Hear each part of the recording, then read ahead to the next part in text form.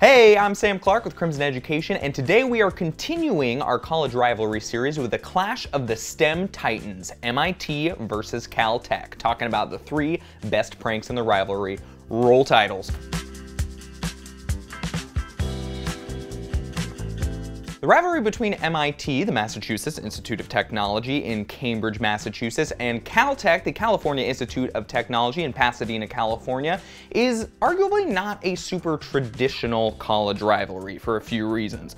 Number one, it's not really a sports rivalry at all. They don't really compete with each other in sports that much. Number two, unlike some of our other famous rivalries, Harvard versus Yale, USC versus UCLA, UNC versus Duke, they're not really close to each other at all. In fact, they're on opposite coasts 3,000 miles away from each other. So why is there a rivalry? Well, in large part because these are two of the best science, tech, and math universities on the planet. And even though they're on opposite coasts, they're constantly competing, and their students, who are some of the smartest, most intelligent, most creative students in the world, have found a lot of ways to get under each other's skin in a very lighthearted and exciting prank war. So today, we're breaking down the top three pranks, starting with number one. The MIT-Caltech rivalry prank war arguably started in April of 2005 during MIT's campus preview weekend for prospective freshmen.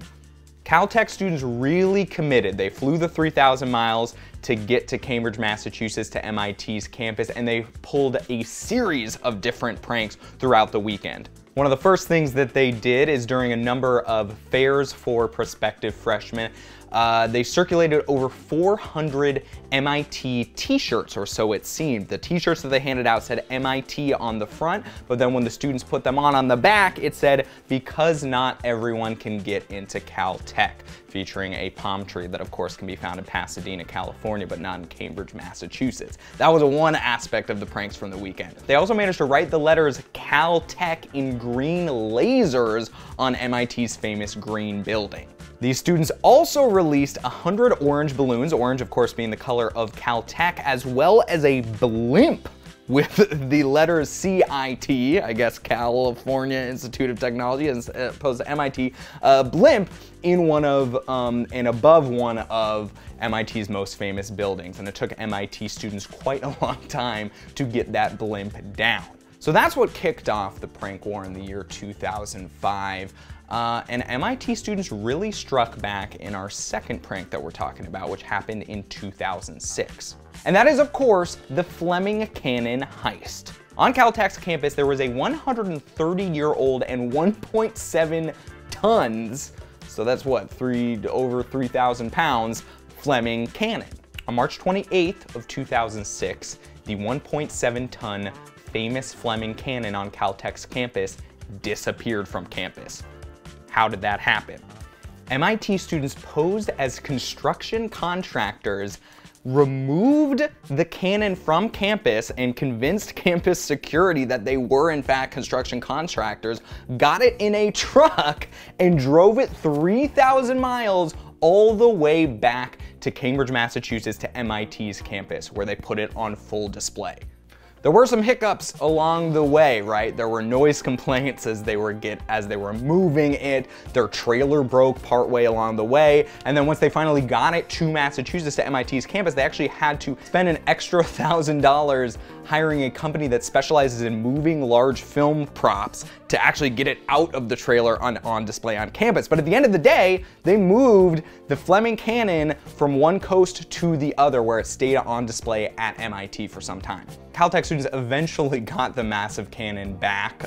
They dispatched some students across the coast. I think they tried to get rid of it with a helicopter, which didn't work. That was illegal. Eventually they got it back, and when they did arrive to bring the cannon back to campus, some MIT students were waiting for them with a massive barbecue. Apparently they replaced the large cannon with a much smaller miniature toy cannon with a note reading, "Here's something a little more your size." That's the second prank. The following year, in 2007, for this third prank, Caltech struck back again when they published and fully distributed a completely fake version of MIT's newspaper on MIT's campus.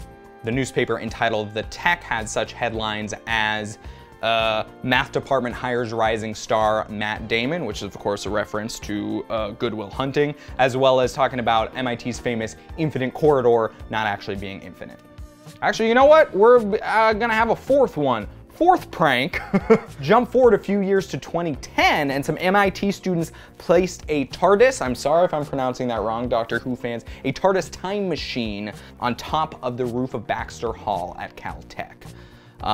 Basically every year there's been back and forth pranks like this on certain campus weekends, all in the spirit of good fun, science, and technology. Hey there, it's Sam Clark from like 5 minutes into the future from when I originally filmed this video.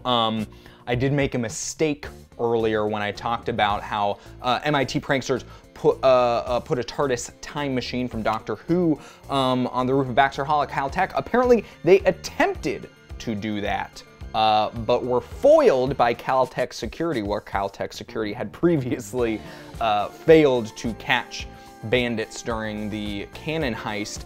But then, apparently, the following year, same academic year, following calendar year, Caltech and MIT students cooperated together to place this TARDIS time machine on the roof, working together for pranks and good fun. So those are just some of the pranks between these two STEM titans on opposite coasts. If you want to learn more about more college rivalries, about tips for getting into the college of your dreams, about day-in-the-life profiles of impressive students at top universities all around the world, click that subscribe button. We're posting videos every single week. And if you want to take the first step towards getting into the school of your dreams, whether that's MIT, Caltech, or something in between, click the link below and you'll get in contact with one of Crimson's academic advisors who will walk you through what the college admissions process entails, what your chances are, and how you can maximize the possibility of getting into your dream university. Again, I'm Sam Clark with Crimson Education. Catch you next time. I really should watch Doctor Who.